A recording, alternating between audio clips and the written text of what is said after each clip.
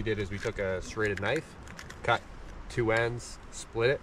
Then after that, you can notice on the inside here, there's what's called the gonads. This one's a little messed up, but basically you try to carefully scoop them out and clean them up in a little bit of brine. So water that's just mixed to whatever the salinity of the water that is where you got them from. So you try to do that the best you can.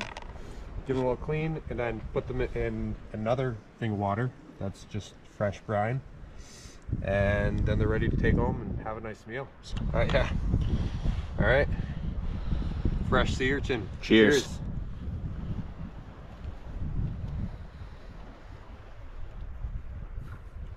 It's amazing. It's unbelievable. Fantastic.